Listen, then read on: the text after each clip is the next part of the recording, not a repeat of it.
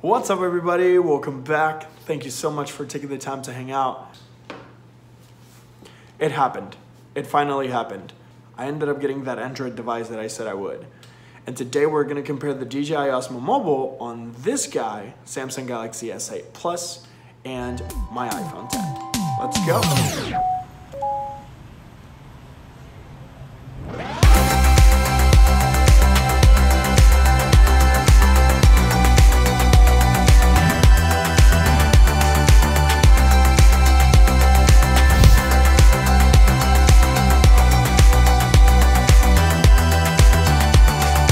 So we're going to test the DJI Osmo Mobile in a couple different areas. We're going to test stability, motion time-lapse, active tracking, and we're also going to compare the differences of the software. Get comfortable because we're going to test the DJI Go app and the native camera app.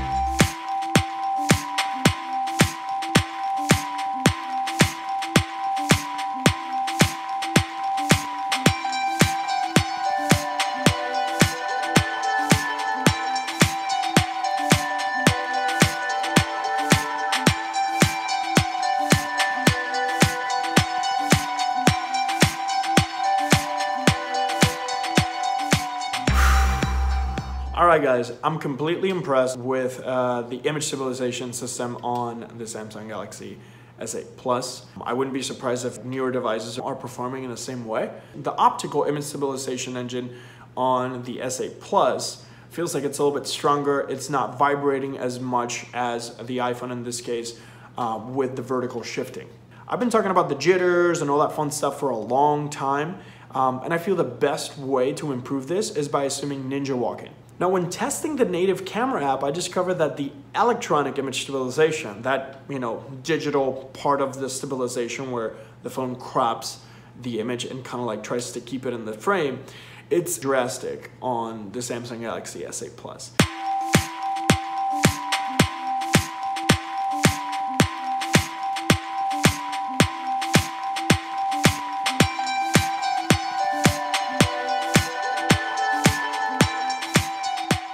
Also, I noticed that the field of view of the camera is a little bit wider, so that helps big time, kind of like disguise the shakiness. On iOS, you can turn that off by using Filmic Pro, or the DJI Go app automatically disables the electronic image stabilization. Now, when you disable the electronic image stabilization, you're at the mercy of the OIS system, optical image stabilization. Now, if you were to turn it off and go to the native camera app, you will definitely notice a little bit of a difference when walking normally. And for this, I recommend a proper walking technique. We call it ninja walking here, but it's pretty much like a marching band type of situation where you're putting one foot in front of the other and bending your knees a little bit. I feel that that technique, even though I might look weird when I'm in public walking around a crowded area, will make a big impact in the footage, making it look super crispy and very smooth. Now, as far as motion time-lapse goes, it's pretty similar. You have the ability to select your point A, your point B, select your interval and duration. So there's no major difference on this department as far as the time-lapse mechanism.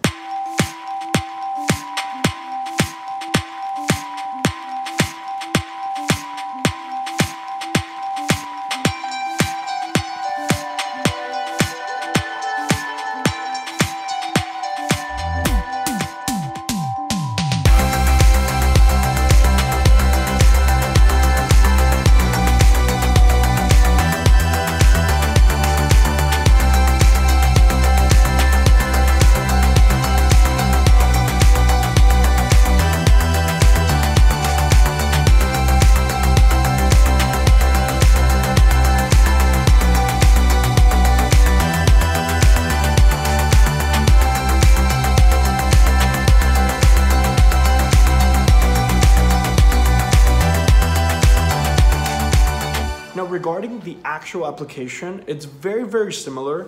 Major differences that I noticed is the lack of the slow motion mode. As an alternative, you can leverage the native built-in slow motion mode on the Android camera app, which is pretty cool. I personally shoot everything at 1080-60 just to be able to have the flexibility of slow-mo whenever I feel like. The other major difference is the inability to select your frame rate. On the iOS version of DJI Go, you do have the option to go from 1080-60, 1080-30, and you can do 4K 30. Same thing goes on Android. You can only choose 1080p, 4K. There's no wiggle room even on lower resolutions. Alternatively, what I would recommend will be to leverage the native camera app. Now, for some reason, the app was a little glitchy. It was giving me a mic error. So even though I already granted permission to the app to access the camera, location, microphone, all that good stuff, it was still giving me an error. I don't know what happened there, but no, active tracking is a very, very popular mode on the DJI Go app across the board, and it's available on Android. Having said that, the performance was all right. It wasn't anything out of the ordinary, and I feel that this is due to the lack of an actual optimization for this specific Android handset. The interesting thing about this whole thing is that companies haven't really optimized their software. On Android, it's pretty understandable that some companies might struggle with the development process or cost, since you would have to technically develop for every single app and optimize for every single camera OIS system. And it comes to show here, at least on the active tracking, on the iOS app, it's been always good. It feels super snappy, super tight. It gives me a sense of confidence on most situations. It's not 100% perfect, but it's really, really good, as you've seen in this video and previous videos.